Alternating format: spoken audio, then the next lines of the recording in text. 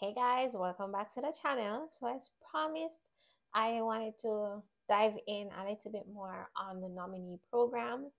And this video, I'll be talking about Ontario, and I will be looking at the international student stream particularly. And yeah, just stay tuned to find out more.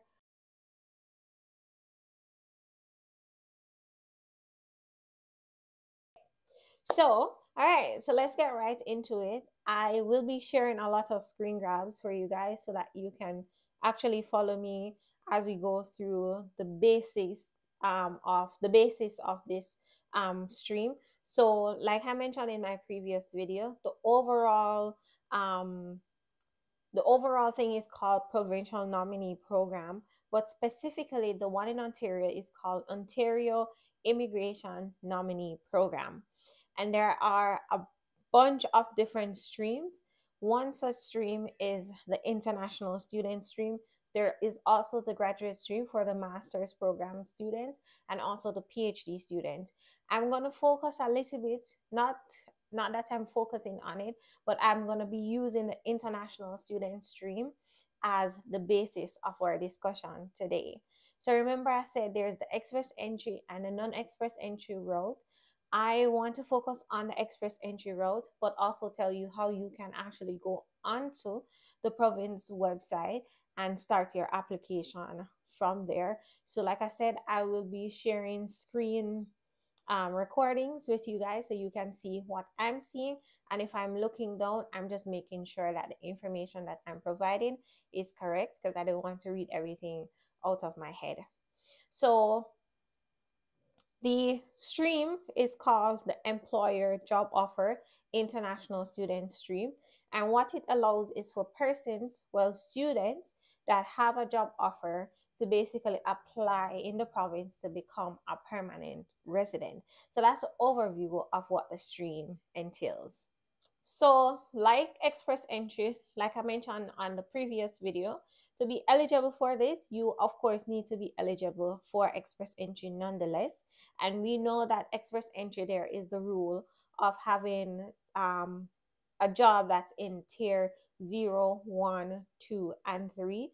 With this provincial nominee program, there's also specific things that you get points for as well with the job in terms of where the job is located or where you'll be living. You'll also get points for how much pay you will be getting as well. So we'll take a closer look at that further on, but just want you guys to know that it's the same principle. The job offer has to be full-time. It has to be in the tiers 0, 1, 2, or 3. So that's the basis of it. To get started with this, you basically need to apply to express interest, if that makes sense. And I'll show you guys on the screen. So you should be seeing the screen as we talk. Basically, I'm going to be scrolling down and you will see register and expression of interest. So the expression of interest is basically you saying to the province, hey, this is my portfolio. This is what I'm made up of. Please let me know if you would be interested in somebody with a profile like mine. This expression of interest is not to say that you are nominated, but it's for them to nominate you. That makes sense. So essentially, you need to go on and you need to register an expression of interest, and that's where you will fill out your information. All right, so now that you've figured out how to go on to register your expression of interest, we then need to go and look at the points. What do you get points for, and see how you guys can adjust based on your current situation. And let's say, for example, you're living somewhere that you don't get a lot of points, you can then move to somewhere that you'll get more points. So let's go through the points by points. So the first thing that we're going to take a look at is the labor market factors. So the first thing that I spoke about was the tier system, the NOC. You have to make sure that it's a 0, 1, 2, or 3 to get points. And if it's 0 or 1, you'll get 10 points. If it's 2 or 3, you'll get 8 points, I believe. Yes, and if it's 4 or 5, you don't get any points. So, you know, that's different. The second category that we will be looking at is the NOC board. And not gonna tell any lie, but the occupational category, I don't really know what they're talking about, but I suggest that you guys take a look further into that to see what points you can get. The other thing is, now the big thing is the wage. Previously, when persons would do the Canadian experience class, we weren't worried about how much money we get paid. We were just worried about getting a job that's in the right NOC. And once it was in the right NOC, we kind of said, okay, we're good to go.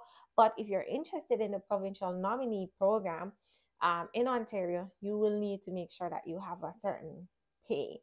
If your pay is below $20, you don't get any points. And yeah, that sounds, But anyways, I'm gonna start from the lowest and go up. So if you're making 20 to 24.99, it's 5 points. 25 to 29.99, it's 6 points, and so forth and so on. Once you're making over $40, you get all 10 points. Next thing is your work permit or your study permit status. When you're applying for this, your study permit or your work permit has to be valid. Once it's valid, you get 10 points automatically. If you're out of status, that's 0 points. How long you're in the job is also another factor. If it's 6 months or more working in the job, you get 3 points. And if it's less than 6 months in the job, you don't get any points, unfortunately. And then the earning history. So when we do taxes in Canada, you get a notice of assessment to say blah, blah, blah. Essentially, they're saying if you've made 40K in a year, you will get points. It's okay not to get points here because it's only 3 points. I mean, 3 can make or break the application, but I wouldn't be too stressed if it was me. The next thing is education. As we know, the PhD, the master's people will get the most points here. But if you have a college diploma or a degree, you will also get points. The next thing is, I'm a STEM girl, so automatically when I see STEM, I'm like, great, perfect. And I want to pause here just to, say a little bit of thing about this category where some persons would get 12 points in STEM or health, but for person or trades, and for persons with business, they would get 6 points, so half the amount of points. So why I take a pause here, because I think this is also very important, is that when you're choosing to study in Canada, you're choosing something to study, don't just choose something random. And the business field in general is so overpopulated. There's so much people, and if you go on Indeed and you see how much people apply for the jobs that you're applying for, it's thousands of people in the business field. And I know for some people in certain countries, trades is looked down on, and if you're not doing like a lawyer, doctor, and whatever, it's not, but in this case, you can see trades is very important. The STEM field is very important. Health field is very important. So if you're thinking about coming to Canada to study, my suggestion is focus on these three and focus on these programs that are STEM related, healthcare related, and anything trades related. And the reason for that is you are also giving yourself the backup of being able to apply to the provincial nominee program and getting the 12 points versus 6. That makes sense. So sorry for the breakaway, but I think it's very important. The next thing is the Canadian education, persons that study in Canada. So if you're not on a work permit, but you're a student, you will also get points for that as well. And if you have more than one Canadian credentials, you get 5 points, 10 points, sorry. And if you have one, you get 5 points. So that's better than none. And the other thing, so we have 2 more categories. One is language. I wanted to say 2 language, but now I remember that recently they added another one.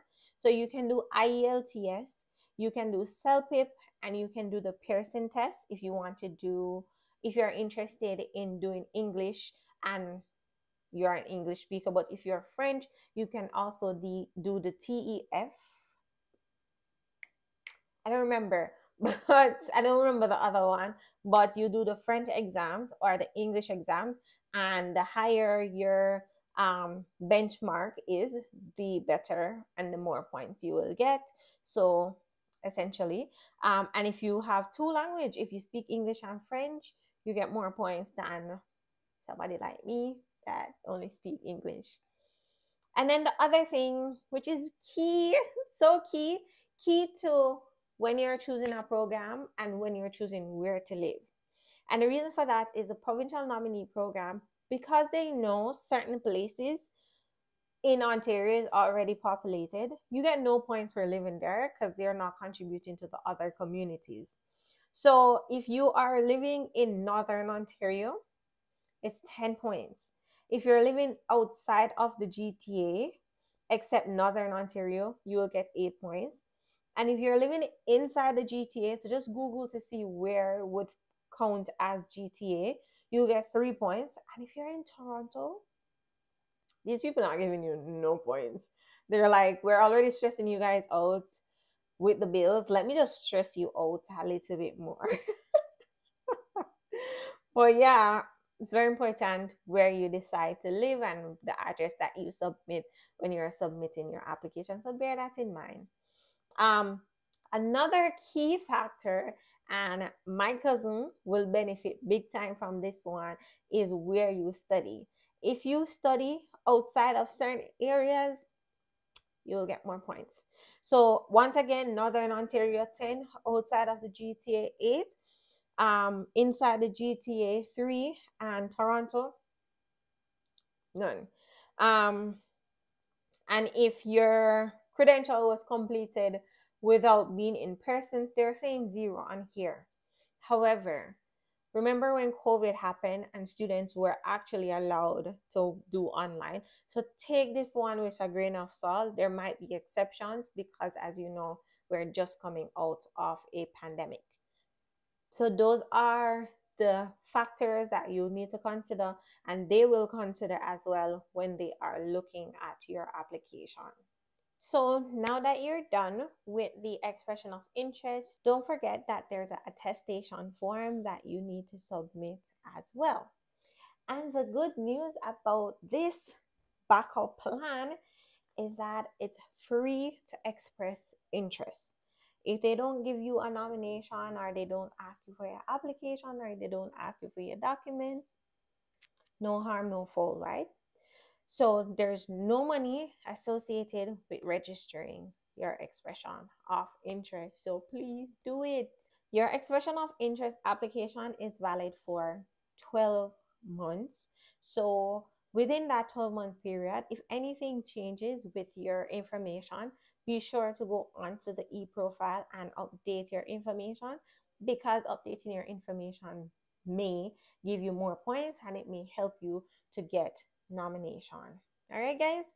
So that's essentially how you start it. Once they give you a nomination, we can do that in another video, but I want to take this one a little bit slowly because I really want international students to take this opportunity and try this program. And something to note, similar to the express entry, this program is a little bit faster time turnaround. So once you submit that expression of interest, if they say yes, here, go ahead and apply, you literally have 14 days to submit your application, and you need to have your supporting documents. So all the information that you provide on the profile that we discussed before that are contributing factors, you need to make sure that you have the paperwork to back it up. And you're not just saying, oh, I have this amount in English. Make sure that you do the English test before you submit that. And your English test is going to be valid for 2 years. So you want to be very intentional about it. So once the expression is free because you don't have any guarantee, but once they say to you, okay, go ahead and submit your application, at that time, ching ching, it's time for money. And let's go through the fees so that you're prepared. International student stream, it's gonna be 1,500 Canadian dollars. I know, guys, everything is money with this thing, but you know, we all want a better life, and That's essentially why we do it. So the provincial nominee program is gonna cost $1,500 for the application. So this is just the start of it. And once you submit that application, because they think they're interested in you, then if you're nominated, then you'll be awarded that extra 600 points. And that's essentially why we are doing this entire process anyways. All right, guys. So that's basically the Ontario immigration nominee program, specifically the international student stream. And I know this is a lot to absorb, and so that's why I'm taking my time. But I just want to say again, because of the numbers, the the provincial nominee program numbers are more than the express entry, which means they want particular people with those points from the scoring factors that we saw. So be sure to put in an expression of interest. If it doesn't fly, then at least you know that was your backup and you still have a second option. And if this one goes through, you get 600 points, and there's almost a guarantee that you will get an invitation to apply for permanent residency, and you can kind of get your life settled and on track a little bit faster. So guys, until next time, toodles.